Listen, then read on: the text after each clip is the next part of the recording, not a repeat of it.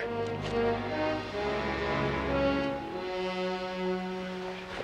Good work, Davey. You won. You're not dead. No, he never touched me. I guess this thing doesn't stop real bullets. Huh. He could see you. I doubt if he had the imagination. Anyway, who cares? You're a hero.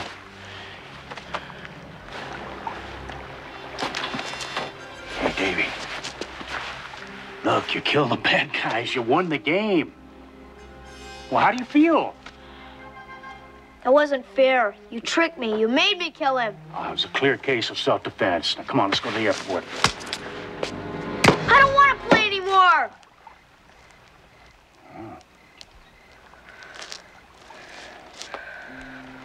Let's see. Why do you kids always say that? Huh? Your father said the same thing. And after all those games of cowboys and Indians, get tired of make-believe and break your toys. Damn.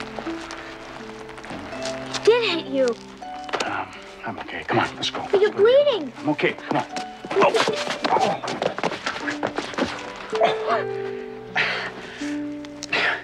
I'll tell you what, Davey. Maybe you better go on out to the airport without me. No, I can't. No. Listen. You're a hero now, Davey. You don't need an old jelly blaster like me anymore. Don't say that. You'll be fine. I never did like that rule. Leaving when they stop believing. Maybe I better go get some help. No.